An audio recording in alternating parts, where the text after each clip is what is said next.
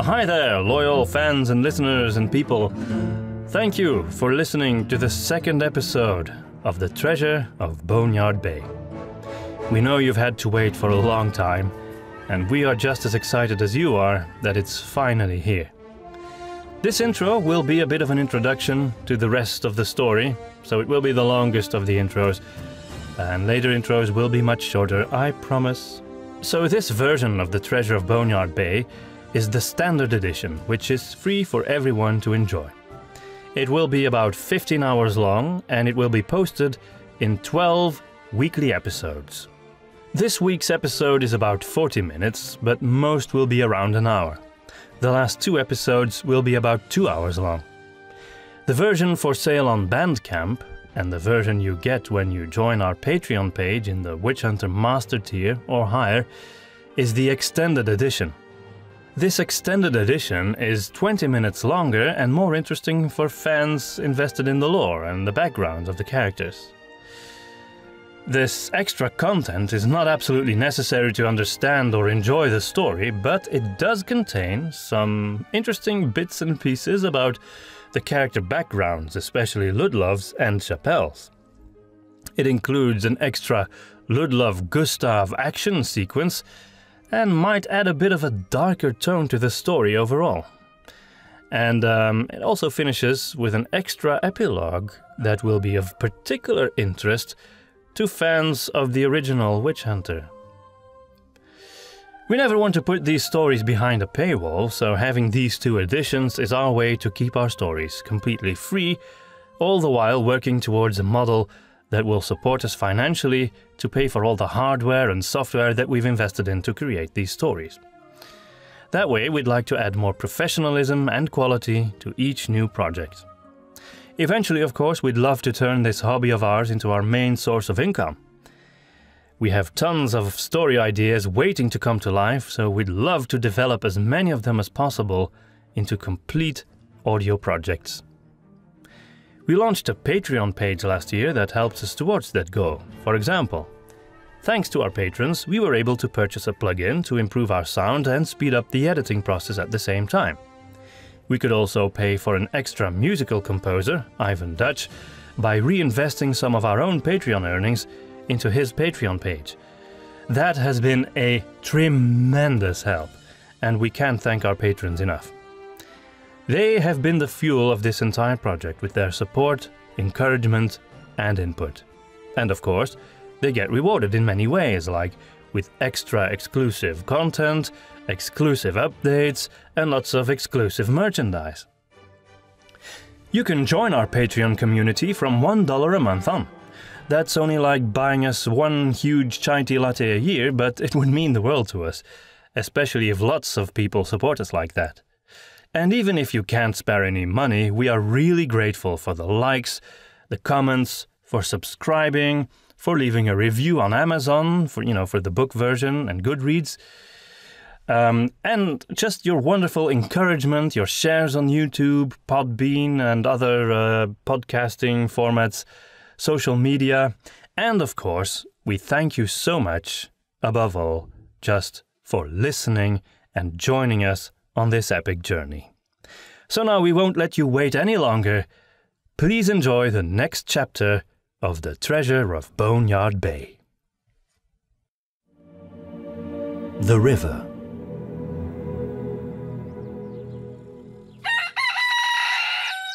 They were up at dawn, except for Gustav, who was still snoring. Fortunately, he had never even opened his backpack before falling asleep, so he would be able to simply stand up and leave once he did wake up. Chapelle and Blessed Seelenheim emerged out of the barn. When she saw the men standing around Gustav, Chapelle asked, "What happened to him? Did he have too much to drink?" "He did not have anything. He just fell asleep as soon as someone other than himself was talking," Alvarado said. "You should wake him before Master von Baumeister arrives." "We've tried," Alvarado said. "Did you try everything?" "We nudged him, shook him, shouted at him," Ludlov said. Chapelle nodded, turned and left. "Perhaps the light of the rising sun will wake him up," Federhell suggested. Then Chapelle returned with a bucket of water. Everyone began to chuckle, except for the priestess, who looked a bit worried. 1, 2, 3. Chapelle counted. As soon as she emptied the contents of the bucket over Gustav's head, the Flatlander jumped up, screaming. The initiates roared with laughter. Gustav immediately turned around. My backpack! My backpack! There are books in there! Notes! I've seen it withstand the rain, Ludlov said. It can take a bit of water. Gustav hugged his backpack tight, then shot an accusing glare at Chapelle. This is not funny, witch hunter! She shrugged. It was not meant to amuse you, but to wake you up. Well, it did that, he admitted, relaxing a bit. Then he smiled and noticed her piercing blue eyes. I suppose it was a bit funny. Just then, the front door of the farmhouse opened and Master von Baumeister came out, followed closely by Turmgard. It sounds like you're all having a merry morning, he said. I hope you can keep up your spirits. We have a long journey ahead. After a meager breakfast, they bought some further provisions from the farmers and thanked them for their hospitality. The priestess performed a blessing ritual over the family's house as Ute and Felix brought them their horses, all looking well-groomed and fed. After a final greeting, the company left the farmstead and the village of Engebrücke. They followed the road north and travelled for a while through a quiet, shadowy wood of pine trees. As the day passed, the snow-capped peaks in the distance slowly grew closer, and by the evening they made camp in the hills in the shadow of the mountains. The next morning, they set out early for the final stretch to the river Landsader. Once they had completely left the mountains behind them, they knew they had come out of Yvennendale and entered Lioncrest. Even though spring was giving way to summer, it was a chilly and cloudy afternoon when at last they reached the wide, dark green river, slowly making its way through a green vale between wooded hills. We follow the river until we reach the place where our transport is moored, von Baumeister called out. They rode on in single file along the river, with Ludlov and Gustav once more dangling at the tail end.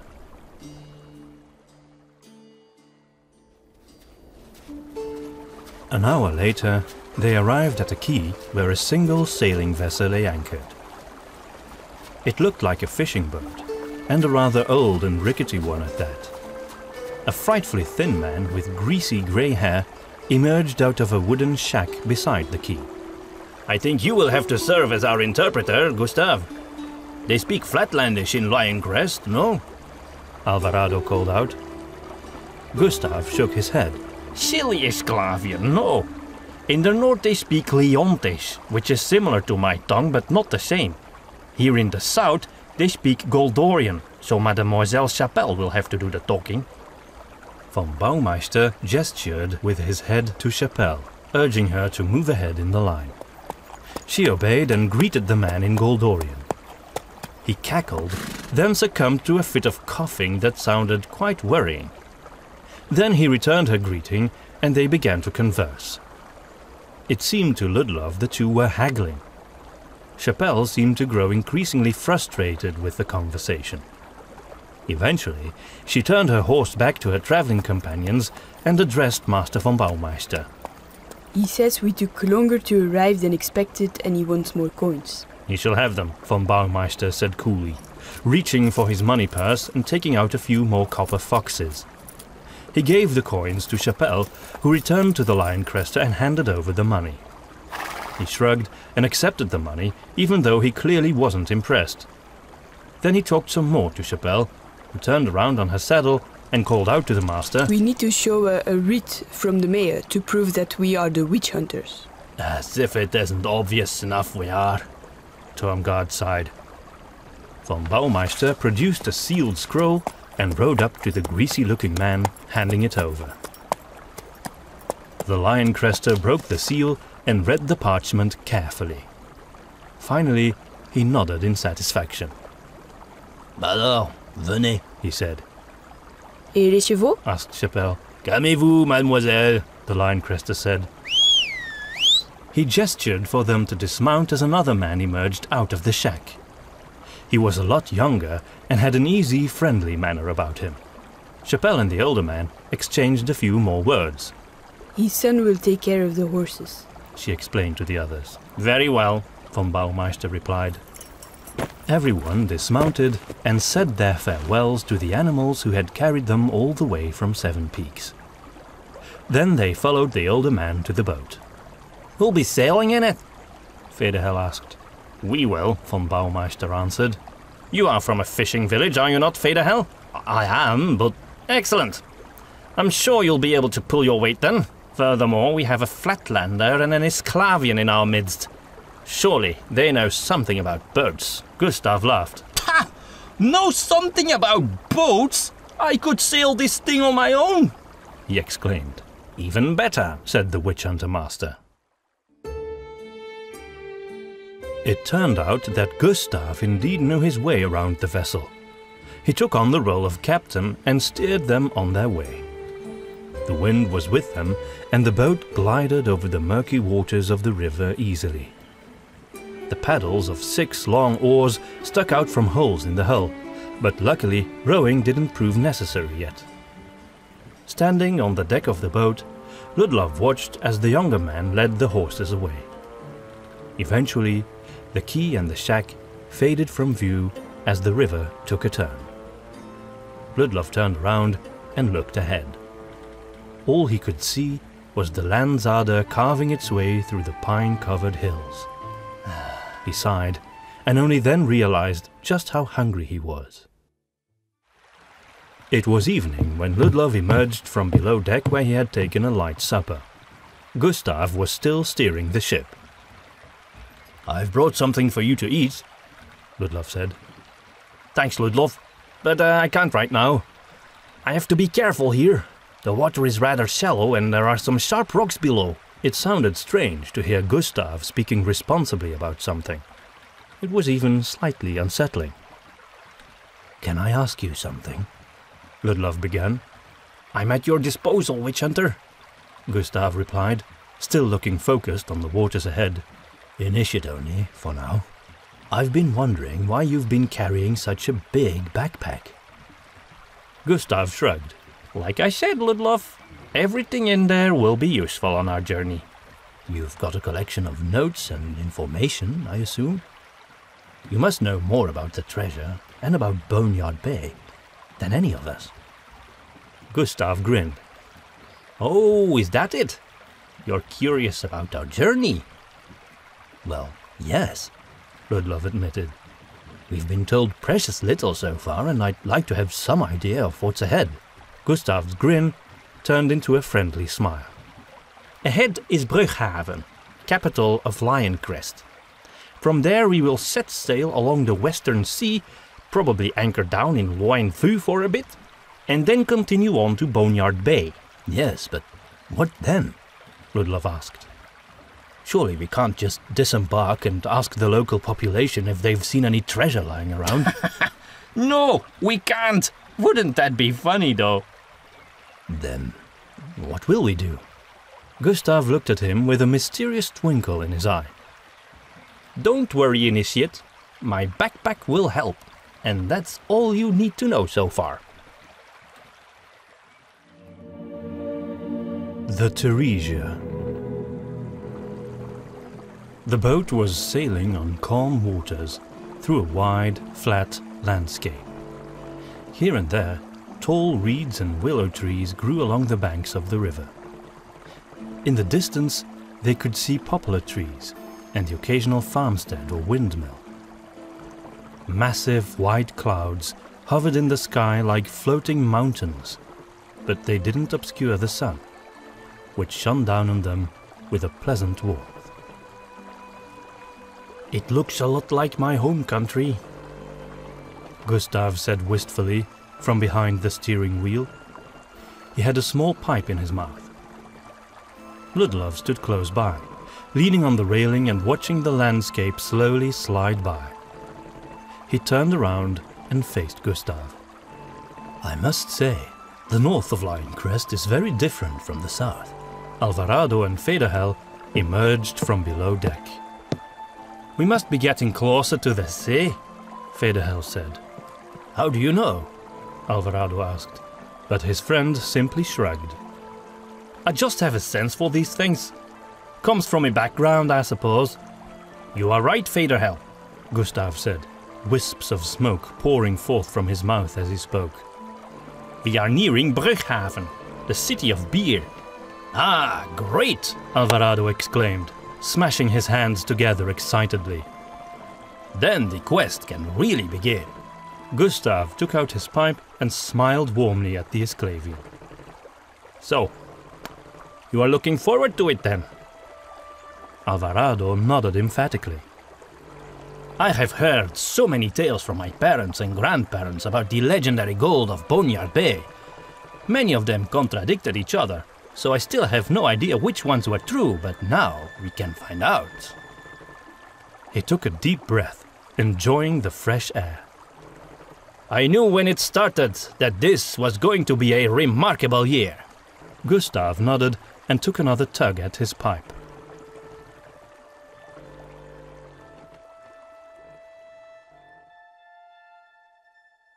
As the hours went by, they began to see more horses and wagons on the road, and eventually even a lone gull came flying by. Then the river turned due north, and the city of Brughaven appeared before them.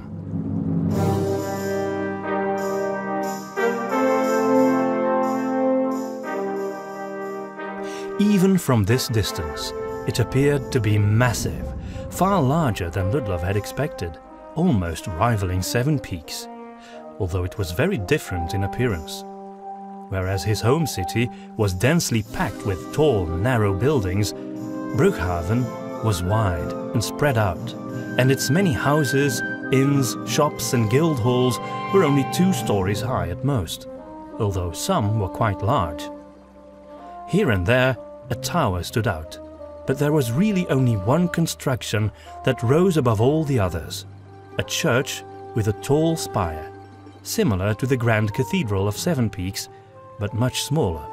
Still, it looked most impressive amongst these buildings. The next thing Ludlov noticed was the way the city had been built on top of the river. There was a complex network of bridges and walkways connecting various isles, some natural, others man-made. As they came closer, he saw streets of water, where people traveled in small boats punted by men in feathered caps. Federhell climbed up the mast to take down the sail, and they all helped out with rowing the boat, as Gustav simply steered it into the city. There were no guards asking them who they were or where they came from, and the only walls Ludlov could see were around the central area, where the grand church was located. This city has seen precious little war, Turmgard commented, echoing Ludlov's own observations. Lucky beer gobblers. Oh, it's been invaded enough times, Federhell said. The Landcresters simply never chose to fight back. They'd rather not see their city ruined over politics. A sensible attitude, Ludlov thought, as long as the invaders weren't dragon-worshipping monsters or heathen barbarians. But Lioncrest was fortunate enough to be far removed from Felskar or the Horn Mountains. They finally moored their boat in an area where many other similar vessels lay. When they disembarked, they were approached by a colorfully dressed man in a feathered cap, who came asking for a docking fee. Master von Baumeister dutifully paid it, and then the companions were ready to explore the city. Feel free to take a look around, each of you, the master said. The Order has already arranged our sleeping quarters. Unfortunately, the inns are too crowded for all of us to stay in the same place. Blessed Seelenheim, Chapelle and Gustav will lodge at an establishment called the Zerob with me. Turmgard and the 3 initiates will stay at Het Verloren Anker. It's in the Sea Harbour district, so you may already catch a glimpse of our transport for the remainder of this journey. If I may, what is this vessel called? Gustav asked. The Treasure, von Baumeister said, and her captain's name is Brughaven. You will meet him tomorrow. They split up, but not according to their sleeping arrangements, since Master von Baumeister had given them leave to explore the city first for a few hours. Ludlov decided to come with Gustav, Federhell and Chapelle in the direction of the harbour to take a look at the Treasure. The priestess went to visit the Grand Church, which was apparently called the Basilica of Sancta Agnes. Alvarado was headed for the market to look for rare herbs and spices, and Turmgard followed von Baumeister around like a loyal lapdog, although Ludlov hadn't caught where they had set off to. Walking around with 3 companions felt freeing after being stuck in a boat with double that amount, and Ludlov found he enjoyed his current company, especially Chapelle. Federhell's endless tidbits of knowledge could become a bit exhausting after a while, and Gustav was still an unpredictable mystery, but still there was something naturally likable about both of them. Blue-eyed, golden-haired Chapelle was a lively, optimistic young woman who was serious enough to be interesting, but light-hearted enough to brighten his own spirits, which had been leaning heavily towards melancholy and depression lately. Ludlov's only regret was the absence of Alvarado, who had shown himself to be an exceptionally pleasant travelling companion throughout this journey. I must say, Brughaven is impressive, Chapelle said, as they crossed one of its many arched bridges. Then you should see Zeestad, Gustav exclaimed. Lioncrest tries, but nothing surpasses the mariners and ships of Flatland. We should have sailed to Boneyard Bay with one of those. Chapelle shrugged. Actually, the Witch Hunter Order even has its own ship anchored up there. But Master von Baumeister wanted to take the shortest road, and Brughaven is closer to Sevenpeaks than Zeestad is. Still, Ludlov mused aloud. Perhaps it would have been worth the detour. Flatland is part of Yvennendale these days, and so we would have been supporting our own economy instead of Lioncrests by travelling from there. Once we find the treasure, our economy will do more than fine, Gustav said. But Chapelle ignored him, looking at Ludlov with wide eyes. Flatland is part of Yvennendale? She exclaimed. When did that happen? Didn't you know? Federhell replied, shocked at her ignorance, which irked Ludlov a bit. The annexation of Flatland in 1763 was a necessary political move, after the laughably incompetent rule of Governor Gus Papercook had weakened it to the point of near collapse. He even talked like he was reading aloud from a book, Ludlov observed. That is a completely one-sided view, Gustav interjected angrily. Papercook was a very misunderstood leader. The people simply weren't ready for a new approach. Federhell smiled. Calm down, friend. I have no strong opinions on these matters. I simply report back what I've read. I think I know what Alvarado would say, Ludlov said, hoping to steer the conversation away from political disagreements. The real reason to visit Brughaven instead of Zeestad is Brughaven. Federhell and Chapelle both gave him the same puzzled frown, but Gustav smiled. Of course, you are right, Ludlov. Brughaven, the best beer in the northern continent, Ludlov clarified. The best in all of Ruda, Gustav said. When they came to the sea harbour, Ludlov was overcome by an unexpected surge of excitement and anticipation as he beheld the Western Sea. Gulls cried, ship bells rang, and waves roared. He tasted salt on his lips as a pleasant breeze rushed through his hair. Suddenly, he felt the call of adventure and the allure of the great unknown. There she is, Federhell called out, pointing to a massive, 3-masted galleon that lay anchored not too far from them. Its huge red sails all bore the image of a yellow lion rampant, and above the main mast was a flag with the same image, except the red was darker and the lion was golden. The bowsprit was decorated with a gold-lacquered figurehead, depicting a beautiful bare-breasted woman, spreading her arms behind her as if she was soaring above the water. "The Treasure!" Federhell exclaimed in awe. Ludlov had never expected anything like this, especially after the pathetic boat that had carried them on the river. He could even see a multitude of cannons peeking out of gun ports on each side of the ship. Crewmen were climbing up and down the shrouds, shouting at each other and making final preparations for the journey. After spending some time admiring the ship, the four of them made their way to a tavern on the waterfront, and they all ordered a stein of Brughaven. Even Chapelle, who admitted she preferred wine. Eventually, evening fell, and they all had to make their way to their sleeping quarters. Ludlov and Federhell said goodbye to Chapelle and Gustav when they arrived at a bridge where they had to go their separate ways. The two initiates crossed over to another isle, where Het Verloren Anker was located. Chapelle and Gustav continued on deeper into the city. The establishment itself was decent enough, and Ludlov did enjoy being close to the seaside, even though he couldn't actually see it from his room. It was an immense relief to be sleeping alone again, in an actual bed, and for once he didn't fear the nightmares.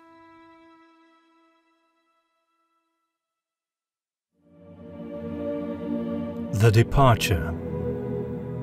Ludlov was already up and fully dressed when someone knocked on the door. He opened it and saw Alvarado, looking bright and eager to start the day. "Good morning, Ludlov. It is good to see another man who is ready for adventure," he said. Ludlov smiled. "I am ready," he said, though in truth he had woken up early because he had dreamed about Maria again. It had been that dream where blood rained down onto her pale face. A horrible image, but one he had had to endure regularly for more than a year now. Goddess, had it been that long? Maria had been murdered on the very first day of 1770. Now the summer of 1771 had arrived, and the nightmares hadn't diminished. Perhaps he would have them for the rest of his life. That was a horrifying thought, but he refused to let it dampen his spirits today. Alvarado led Ludlov outside, onto a porch looking out over the waterway, where they were about to have breakfast. From where he sat, Ludlov could see gondolas passing by, carrying richly dressed people. Federhell and Turmgard soon joined them at the table and ordered breakfast. When Ludlov asked for eggs, he was shocked to hear the waitress ask whether he would like a horse's eye. Federhell laughed and explained that it was simply a literal translation of a local term for eggs fried sunny side up. "Leontish is a strange language," Turmgard said. "Hearing the locals speak it doesn't sound at all like Gustav's accent." "It's almost the same language as Flatlandish, actually," Federhell said. "They just pronounce it very differently. And they have all kinds of varied dialects, of course. And over here they speak a particularly strong one." Ludlov noticed an annoyed glare from Turmgard, who obviously didn't enjoy being lectured by an initiate. Ludlov, on the other hand, was impressed by the breadth of Federhell's knowledge. "What do you know about the history of the treasure, Federhell?"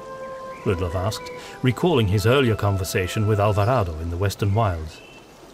"Apparently, it involves the gypsy peoples." Federhell nodded enthusiastically. "It certainly does. A great deal, in fact." "How?" Ludlov asked. "What do gypsies have to do with Isclavia?" "Well, the story goes back a long time in history, long before the gypsy people existed," Federhell began to explain. Ludlov knew that both the Sintra and the Ungra gypsies were the remaining descendants of the people of Oskurta, a wealthy city-state in the far north with a rich history steeped in magic and mystery. Oskurta was about as far removed from Boneyard Bay as was possible within the northern continent, however, and he had no idea how the two could be connected. Do you know how Oscorta came to be? Federhell asked. Not really, Ludlov admitted, somewhat ashamed for his lack of historical knowledge. Didn't it have something to do with Urba Classica? It does, Federhell said, but it all really begins with the people who lived on the archipelago of Garadoso in ancient days. Ah, the Matpatanian civilization, Ludlov said, happy to be able to contribute something to the conversation. I've heard of that. So have I, Turmgard said. They worshipped all kinds of gods, didn't they? They did, and their empire covered all of Isclavia, Alvarado said. But then, the Urba Classicans defeated them, destroyed their civilization, and used them as slaves. That's an oversimplification, but it will do, Federhell said. The story begins when a large group of slaves from Garadoso was sold to an Urba Classican mage known as Plinius Novacula. By some accounts, the most evil magic user who ever lived. This was a part of the story Ludlov had never heard. He leaned in, fascinated and eager to hear more. Novacula was also incredibly rich and powerful, which gave him the power to do whatever he wanted in his city. He had a vast underground dungeon where he lived, worked and kept his slaves. He used them in all sorts of terrible magical experiments, and eventually the slaves rebelled and killed him. Now, legend has it that before he died, Novacula had succeeded in creating a portal that could instantly transport him to a faraway location. Knowing that the Urba Classicans would execute them if they remained in the city, the slaves escaped through that portal, which took them far to the north, to Oscorta. So, the Oscortans began as escaped slaves from Garadoso, Ludlov said.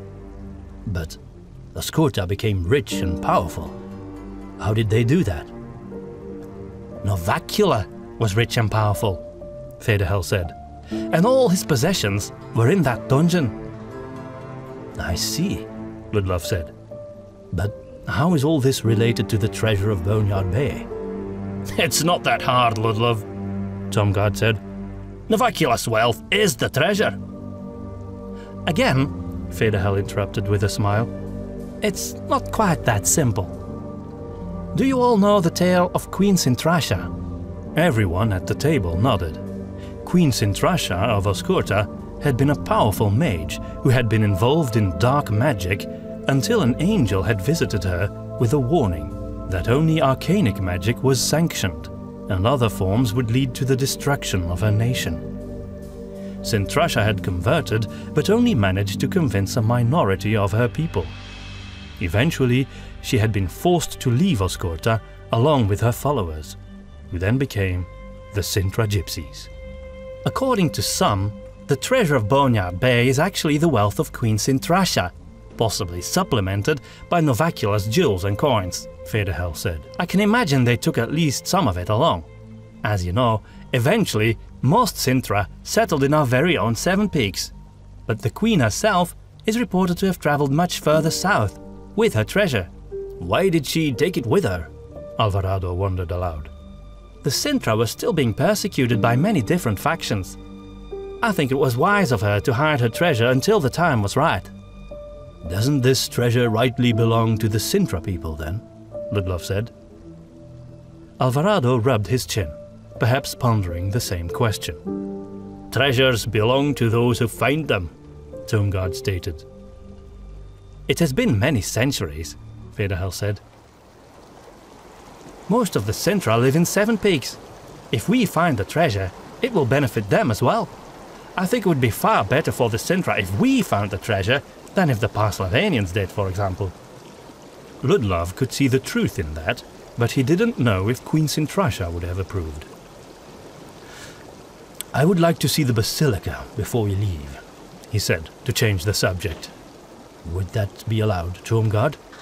I would as well, Alvarado added. And I, Federhell said. Turmgard seemed pleased by the initiate's deference and sat back in his chair. We should always make the time to praise the goddess if we can, Master von Baumeister expects us at the Theresia by noon, so you'll have plenty of time to pay your respects. Will you be joining us? Alvarado asked carefully. I will not. I'll go straight to the harbour to help out the master with our final arrangements. The relief at the breakfast table was palpable. The inside of the basilica was even more impressive than its outward appearance. It was a much lighter church than the Grand Cathedral of Sevenpeaks, mostly due to the white stone out of which it was constructed, but it also had windows on every side. In a large side chapel, there was a gold-lacquered statue of a portly woman in an oversized cloak. Sancta Agnes, Federhell whispered. Ludlov knew who she was, of course. The patron saint of adventurers, Sancta Agnes once provided for all of Brughaven during a time of great distress, when all the food and water in the city had been cursed. She had been a very devout woman with a large house, and her supplies had been kept safe throughout the crisis. In the end, she had given almost everything away, surviving off the scraps herself before the curse had finally ended. I've prayed for her intercession throughout the plague in Sevenpeaks. It seems fitting to do so again as we set out on this journey. Ludlov whispered to Federhell as they both knelt down before the statue.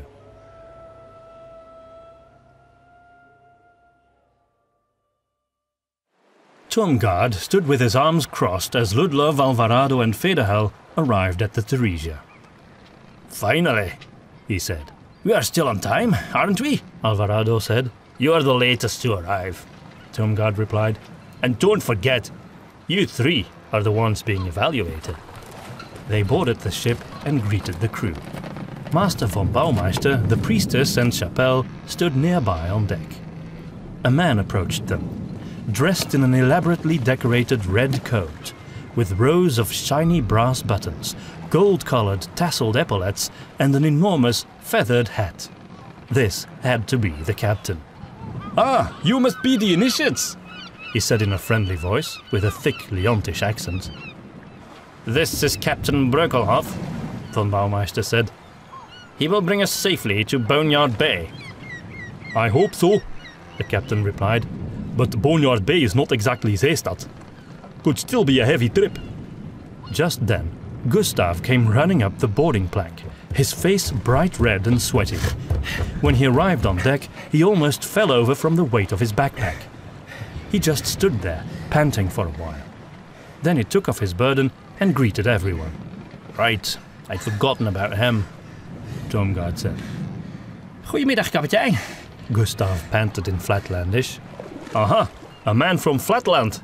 That may be a blessing to our journey then, as the Theresia was built in Seestadt. I knew it! Gustav called out. A ship like this can only be made in one place. The captain inclined his head. That is true, friend. The Theresia has delivered me home through many adventures on the high seas, and I know I would never be parted from her. I named her, you know. You named the ship yourself? Ludlov asked. She looks like she would be property of the Royal Navy of Linecrest or something. Captain Brughaven smiled sympathetically. She was. First my grandfather and then my father sailed with her for many years, until my father retired from the Navy. Back then she was known as the Prospector, a name he never liked. He believed a ship should be named after a woman. For our family's long service, he was actually given the ship when he retired. I believe the Navy thought the ship had become too old to sail anyway, but they didn't know my father. He completely restored her, beyond even her initial glory. I studied under him and eventually I became her captain. Then he gave the ship to me, and I finally renamed her. Who pays for the crew? Gustav asked. I do, the captain said proudly. We sail all over the seas, sometimes for trade, sometimes for war, sometimes for expeditions. My clients are nations, trade unions, even the Witch Hunter Order. They pay me, and I pay my crew. Ludlov had never heard of such arrangements before. It reminded him again of how little he knew of the world outside of Sevenpeaks. Why did you name her the Theresia? He asked. A wistful look appeared on the captain's face. Teresa was my wife. She died, still carrying our firstborn in her belly. And now she lives on in here. I can even feel the kicks of my little one sometimes as I touch these timber railings. I feel her heartbeat when my hand is on the mast. I hear her breath when I listen to the waves. She was my first and true love. And now she always will be with me, in spirit only, until the treacherous seas take me back to her bosom at last. So, you're all aboard now? We are complete, von Baumeister responded. Then let us not waste another moment and set sail, said the captain. He turned and made his way to the quarterdeck. Then he bellowed, "Haul anchor! We're heading south!"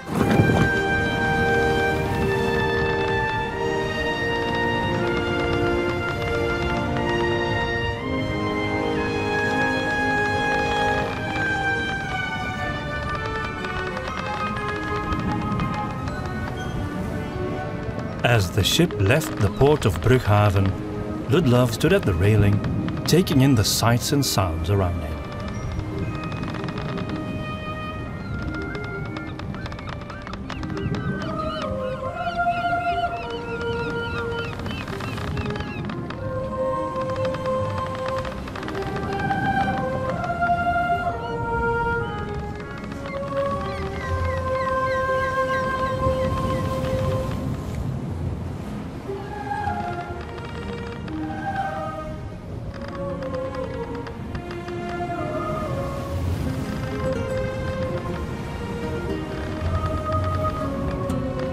He suddenly felt overwhelmed by a sense of destiny.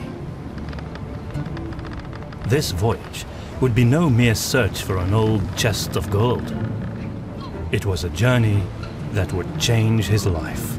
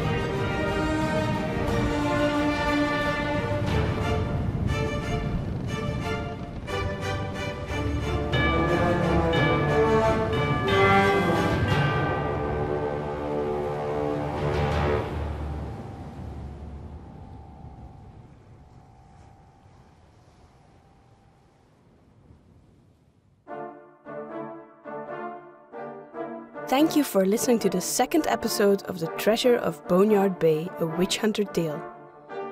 It was made possible with the support of our loyal patrons, like Arno Teva, Caitlin Bredenkamp, Kat Mosseri, Osarium, Ryan Stock, Joshua Ward, Mix and Match, Joseph Stowell, Peter Strandkrone, Amy and Dallas Austin, and Matt Patain. If you enjoyed this episode, don't forget to give this video a thumbs up and subscribe if you want to get notified of the next episodes and future projects. Therefore, it's important that you also click the notification bell. And of course, we always appreciate your comments under the video. The next chapter is called The Sea and will be premiered next week. If you can't wait that long, you can purchase the entire story on Bandcamp or join us on Patreon to get hold of the extended edition of this story, which makes this 15-hour epic longer by 20 minutes, containing some additional scenes that explore some of the characters' backgrounds and the lore of the setting, provide more action and drama, and even contains a surprise epilogue that will grab fans of Witch Hunter in particular. Check out our Patreon page and consider supporting us from as little as $1 a month. That would be a mere $12 a year. It would mean the world to us, or at least a tall chai tea latte for each of us, which is pretty awesome too. Thank you for listening to The Treasure of Boneyard Bay, and we hope you'll return next week for episode 3.